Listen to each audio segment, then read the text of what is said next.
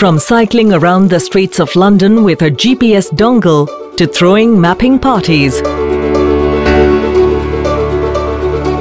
Steve Coast did it all for his love of open mapping data. Inspired by the success of Wikipedia, Coast founded OpenStreetMap in 2004 when he was still a student.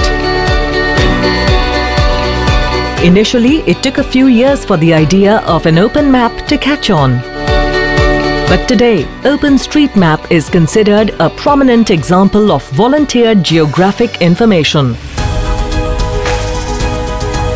It is among the most heavily used sources for mapping data, with about 2 million registered users, and is the de facto map for large chunks of the world.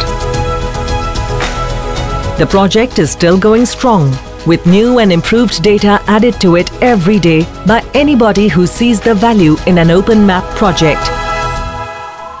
Since leaving his full-time engagement with OSM, Steve Coast has been busy advising a host of companies and evangelizing on mapping and navigation technologies.